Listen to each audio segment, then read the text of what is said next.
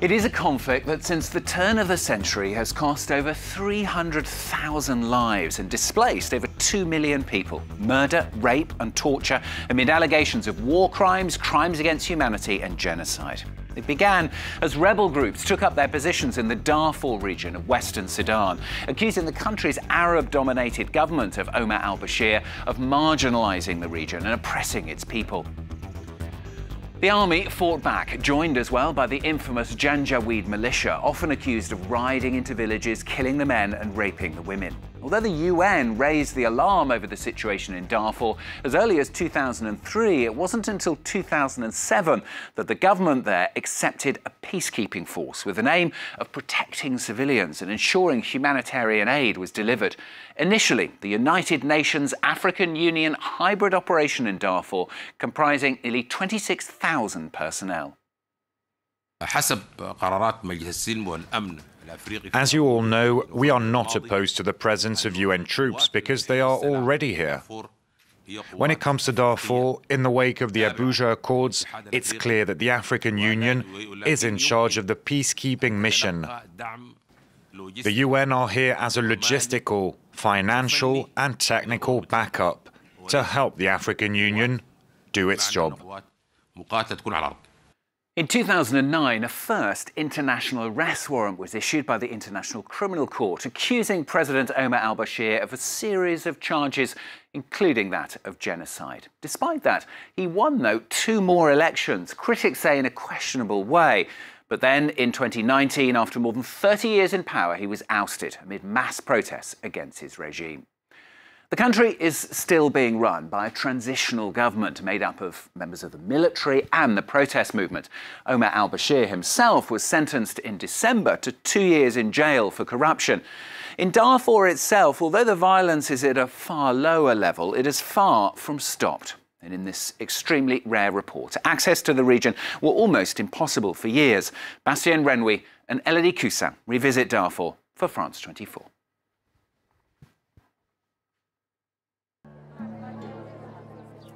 والله يعني المهم الحلال ان احنا كنا فيها لانه العرب كله حرقوه والطياره طبعا بدرك من فوق يلا الناس كلهم طلعوا وخلوا حلالهم يتقولون الساعه 6 صباحا ودوني في الامن الايجابي وحصل اغتصاب والدق كله مع الواحد.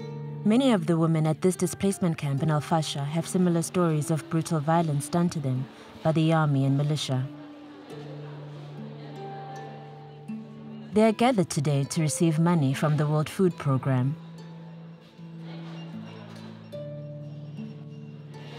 How much do you want? For a household of 3 people. I'll give you £2,100. Recount the money.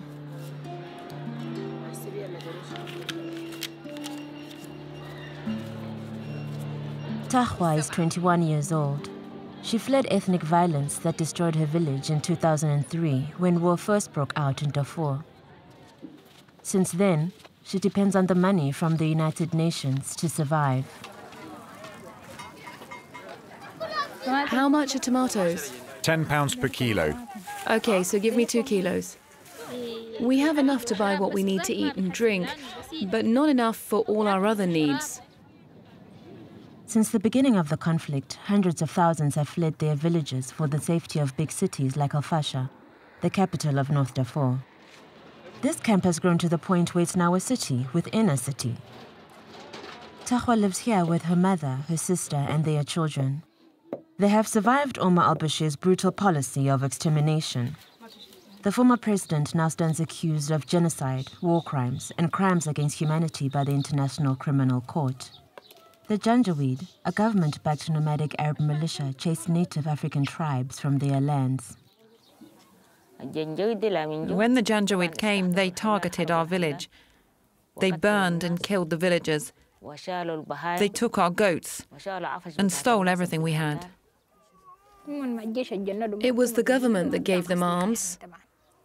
They were authorized by the government to do this. They stole our money and they stole our land.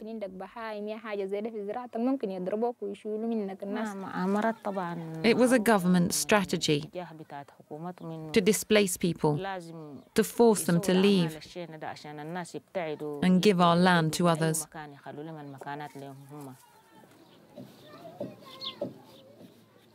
Far from Tahwa, peace talks have been organized in the capital and abroad to put an end to the 17-year conflict. Here, they still meet to talk about how to end the enduring violence.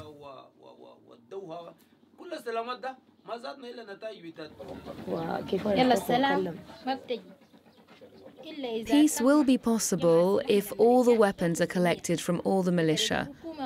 The government must be strong. It must gather all the militia and the other movements and take their arms. The people of Darfur have been targeted ever since the creation of Sudan. From that moment, we have always been marginalized. What happened in 2003 and continues to this day is a genocide. It is ethnic cleansing, a crime against humanity. All of Darfur has suffered, but one region more than others: Jabal Mara. This mountain range is the last bit of rebel-held territory, and we hope to meet those defending it.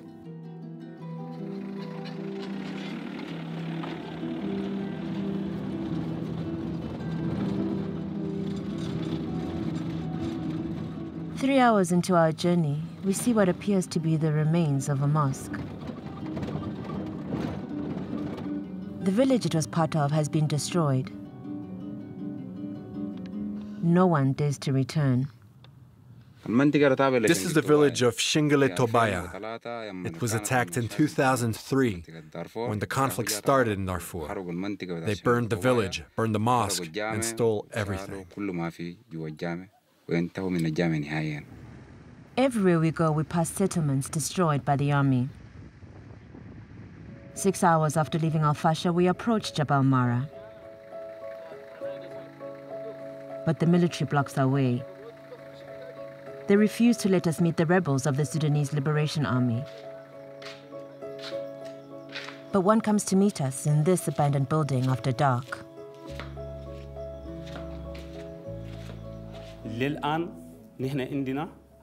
We are still suffering murders, rapes, torture, arrests, and kidnappings. Those in power are still doing this. We demand the disarmament of the militias, be it the Janjaweeds or others. We demand the removal of those who stole the lands from displaced people.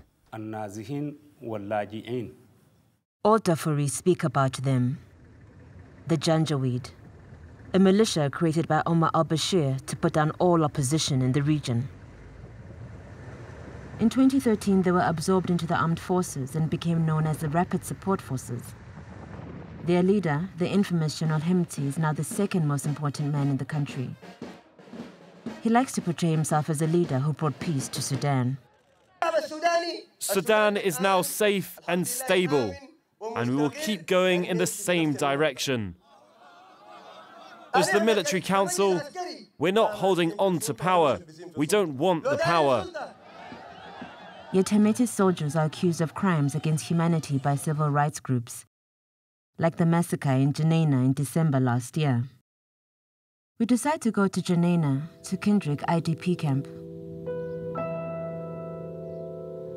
Between 29 and 31st of December, 72 people were killed here. More than 100 were wounded and hundreds of houses burned.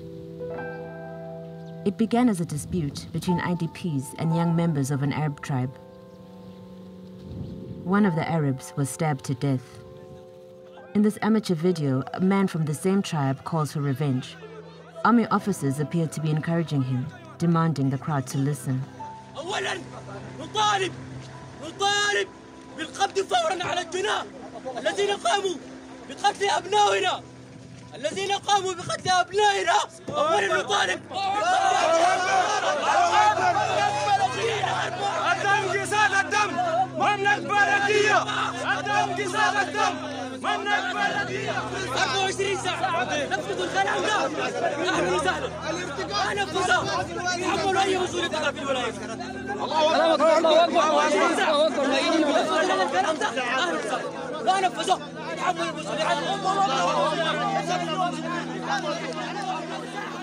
The next day, men come looking for revenge. This is the first time Abdul Hamid has been back to the place of the attack since his brother was killed in front of their house.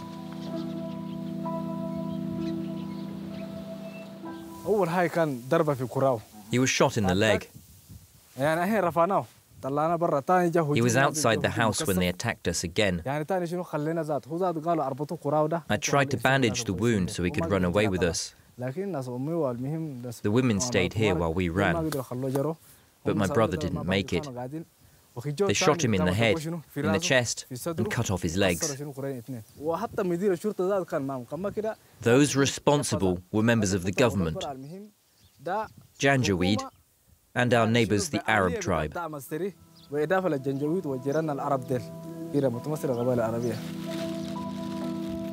Fearing a new attack, residents of the camp fled.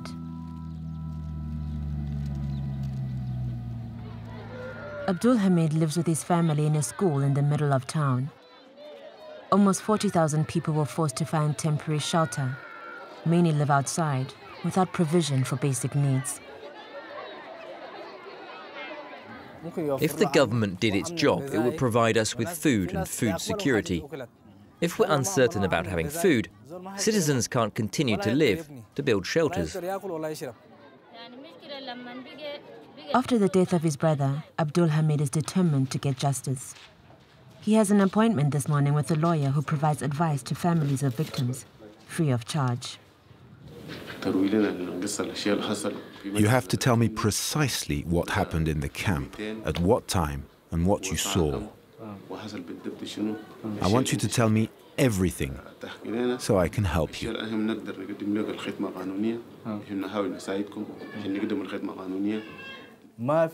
Not a single member of the security forces defended us.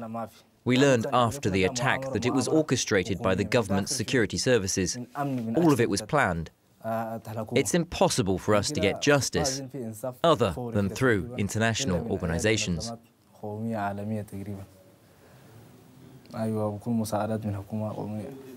Like most here, these men no longer believe in local justice. They hope instead for action from the Prime Minister or the International Criminal Court. And the lawyers' human rights work doesn't sit well with local authorities. We have been threatened by militia, as well as the security forces. Security forces, such as the army, the police, or others. They asked us why we are investigating.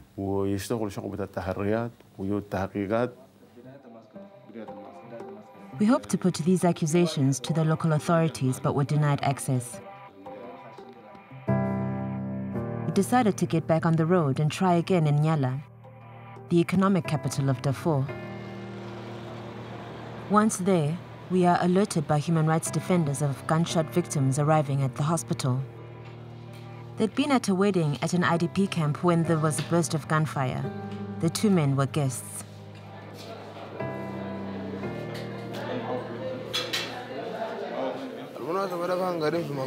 We were at a wedding celebration when 3 or 4 men appeared and opened fire on us. Some escaped and managed to save their lives. Others stayed and were hit by gunfire.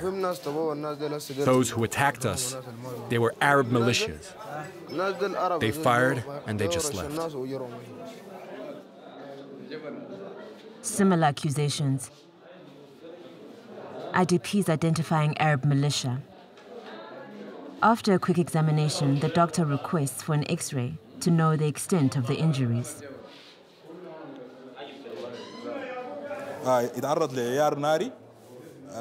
He was hit by a bullet in the right arm.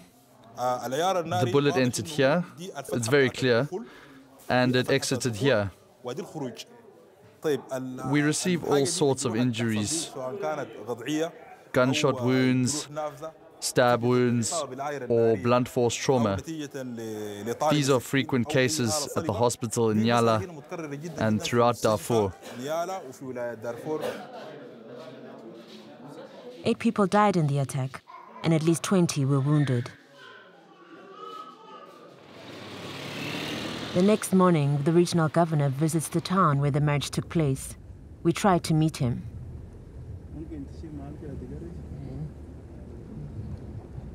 He is escorted by police and the rapid support forces, the militia that terrifies the residents we've spoken to. He refuses to speak to us and orders us to leave. We head to the camp anyway and meet a camp manager who's keen to show us the place of the attack.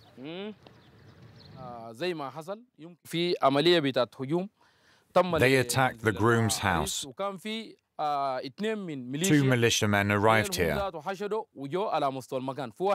One was there, and the other was here. Then they started shooting at the people there. The groom finds ammunition shells everywhere in his garden.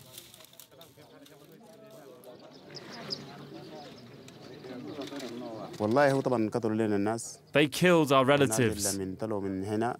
We tried to help victims, but we failed. Everyone here is really sad. We're depressed. A few hours earlier, the governor promised justice, but the IDPs don't believe it. They identify members of the rapid support forces, who, among others, provide protection for the governor. We are certain that the people who came and attacked the people at the party are militants of the old regime who continue to support al-Bashir.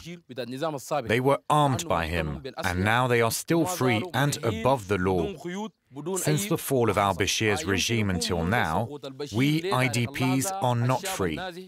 We haven't seen a single change. The fallen regime, its mentality, it's still rooted in the military.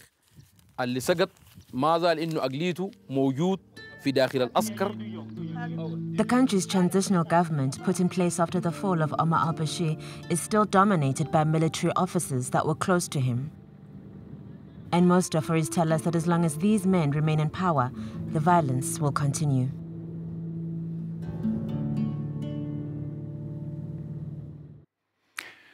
Bastien Renouy and Elodie Cussin revisiting Darfur for France 24. Well, that's all from this week's edition. Don't forget, of course, you can catch it and all the previous editions as well on our website at france24.com. Thanks very much for watching.